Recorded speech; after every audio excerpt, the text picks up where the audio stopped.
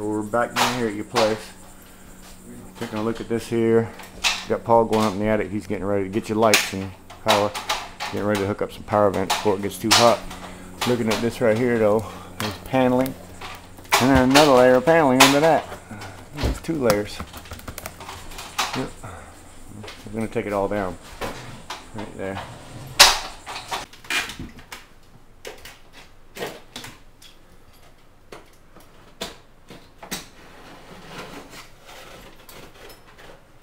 Okay, I'm going to replace that piece with white like it is.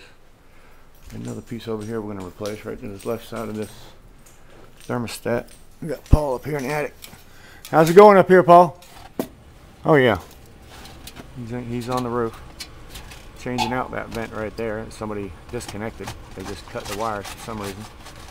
And then we're going to install another one back there. We're going to cool this attic down. These pipes are sweating so bad. It's getting so hot up here and wet that it's causing condensation to literally run down the walls down here through our light here in the kitchen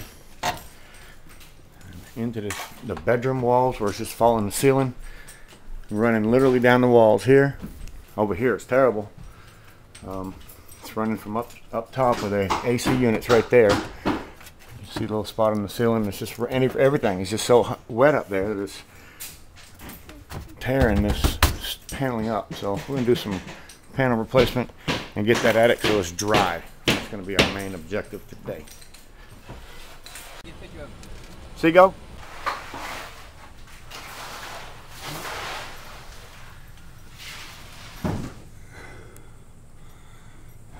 I'm gonna look on the other side and see what that board looks like. From the back, it looked pretty bad. Yeah, we got this piece tore out. How far along is Billy with his painting? I'd say what happened here was that the attic was sweating so hard because it didn't have any power ventilators in it, which we're installing 2 of.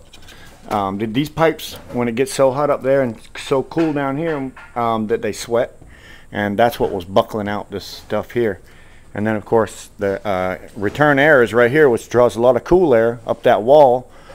And then you got that heating unit up top with the heat and everything. The back wall here was completely fried.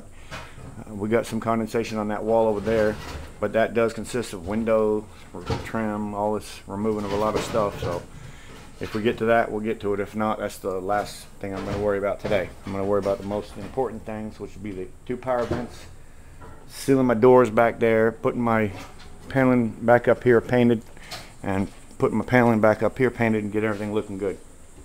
That's where we're at right now. Alright, I went ahead and installed a new one here, and I went ahead and cut a new one in over here. We got power running to everything. And that's going to bring all the air from the outside edges through them gable vents right here to the center, which will draw all that air straight out through the center, which is going to cool this attic off and make it not sweat so damn bad. It was bad.